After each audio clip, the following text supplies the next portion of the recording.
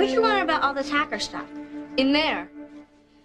It's a world where you're judged by what you say and think, not by what you look like.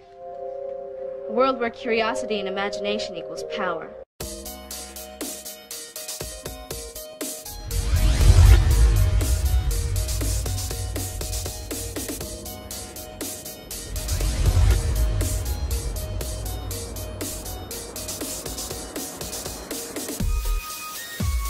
Greetings.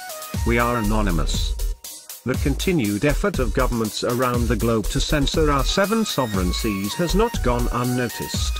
This is why we, once again, raise our anonymous battle flags to expose their corruption and disrupt their surveillance operations. We are proud to present our new chat service residing within the remote island coves of the deep dark web.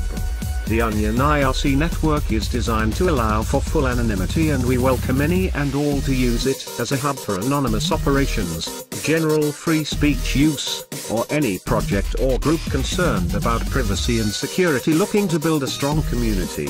We also intend to strengthen our ranks and arm the current and coming generations of internet activists with education. Our plan is to provide virtual classrooms where, on a scheduled basis, teachers can give lessons on any number of subjects. This includes, but is not limited to, security culture, various hacking and technical tutorials, history lessons, and promoting how to properly utilize encryption and anonymity software. As always, we do not wish for anyone to rely on our signal alone. As such, we will also be generating comprehensible documentation and instructions on how to create your own hidden service chat network in order to keep the movement decentralized. Hackers, activists, artists and internet citizens, join us in a collective effort to defend the internet and our privacy. Come aboard or walk the plank. We are anonymous, we've been expecting you. What's next? What's next is, all they can do is shut down the internet itself. And we see how that went for them in Egypt.